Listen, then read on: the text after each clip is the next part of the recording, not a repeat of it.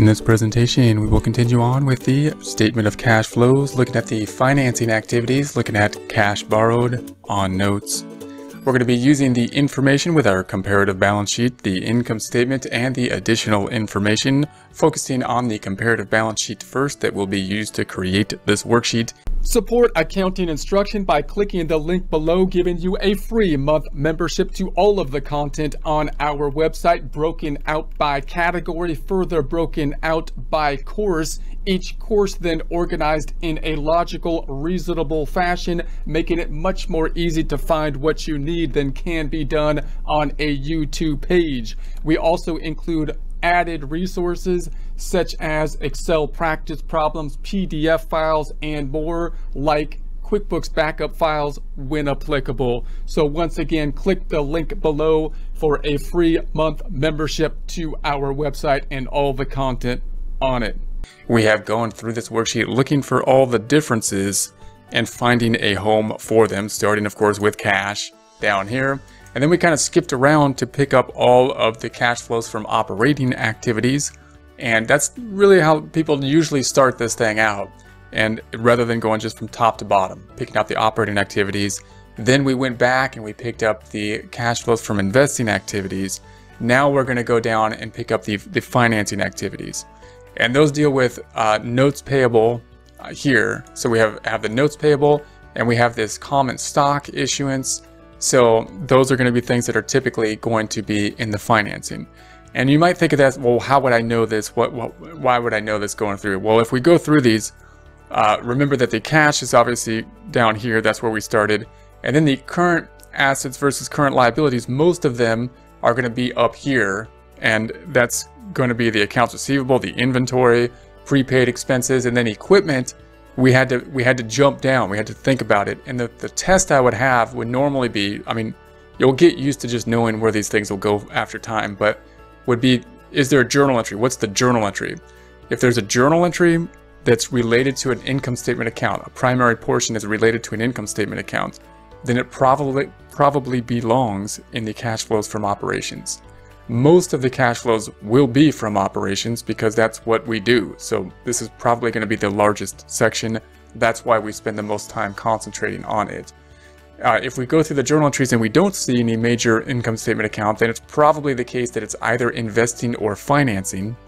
If we purchased something, as we did with equipment, an asset, then it's going to be a form of investment because we're investing. We're not financing.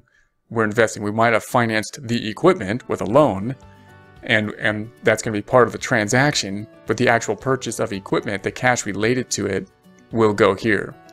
And then when we went through the accounts payable and then the notes payable, we start thinking, well, a notes payable, you probably just hear it and say, that probably sounds like it's not operating, it's probably financing or investing. It's going to be financing. You can also think of that through with the journal entry. What would be the normal journal entry for a note? Well, we would debit cash, probably we got cash, and we're going to credit a liability, notes payable. And there's no income statement account related to that. The other side of that is when we pay off the note, which we would credit cash and debit the note. Now, interest might be involved in there, but that's not going to be the major component of the financing of the note. So it's therefore not an operating activity. It's not kind of part of the income statement. The major portion of the note's not an income statement, so it's not an operating activity. And we're not buying anything necessarily if we just took a loan out. If we got money, cash, and credit a liability, then so therefore it's not going to be in the investing activities. Now, we might have financed the equipment, and if we do so, if we finance equipment, then no cash flow is involved, and we'll have to deal with that. But if we just borrowed cash, then it would be down here in the financing activities. So in this case, we're saying, okay, the short-term note payable went from 10,000 to 15. It went up. So that would mean that you would think that we borrowed cash. So you would think that that would be a borrowed cash. Now, again, there's not going to be a lot of loans or a lot of loan activity because it's not something we do every day. We're not going to have, it's not like going to be like the cash account where there's a ton of activity in the general ledger. We borrow loans every so often, and we pay them off periodically, typically monthly or more so than monthly. So there's not going to be a lot of activity in the general ledger for the loans.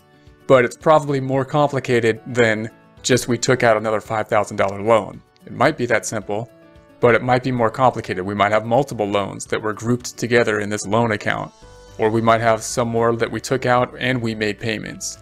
So it could be more complicated than this, but we don't want to go through the GL at this point in time and make that more complication. We just want to put the number here now and then break out that difference so that we can still reconcile. The same goes for this loan. This loan went from $77,500 to $100,000. So it went increase. You would think that we borrowed more money. Now again, I put here cash paid because at the end of the day, this is actually going to flip to paying cash once we make our adjustments. So I probably should have started here saying I would assume it would be a borrowing, and then if something changed it, then we'd say paid. Why would it change? Because there's some other things that's going to be happening with the detail, and with the loans and with things like equipment, that's typically going to be the case. We're going to have to dig into the GL and look at those few transactions related and see what really happened to them. The point right now, however, is that whatever cash happened with the loan is going to be a financing activity. And we want to put it in the financing activities, and before we get in there and break out all the detail, we just want to use these two numbers first so that we can reconcile. We can reconcile to this cash flows number here. Once we reconcile, once we have everything recorded, all the tools, everything on the table, then we can go back and dig through the GLs and look what actually happened on these loans and see how many loans there are, what happened with them, and break out in a systematic way, in a way that will still be in balance. And what we're really trying to do is say, here's the $22,500. We want to break that out, but still break out this difference. Whatever we break it out to should add up to $22,500, and we'll be okay. So I want to first make sure that we're in balance and then do that, and that'll be an easier process. Now, what are some things we're going to look for when that happens? We're going to go through the GL and we're going to look for any loan that happened. And we're going to say, what happened here? Is it just a line of credit? Did we just pull out another $5,000 line of credit that we're going to pay back in the future? Or is it more complex than that? Did we make payments on it? Possibly did we purchase equipment and finance equipment? That's going to be more complex. Why? Because we didn't really pay cash. I mean, there's no cash happening there. There's no debit or credit to cash if we bought equipment and financed it. There's no cash flow. So if that's the case, we're going to have to deal with that. And that's often the case when equipment, for example, increased up here and we have a loan happening here. So it looks like there could be a financing option that we bought equipment, didn't get the cash, and therefore it's not really a cash flow item. We're going to have to deal with that and go through that. So those are the types of things we'll take a look at when we do these adjustments.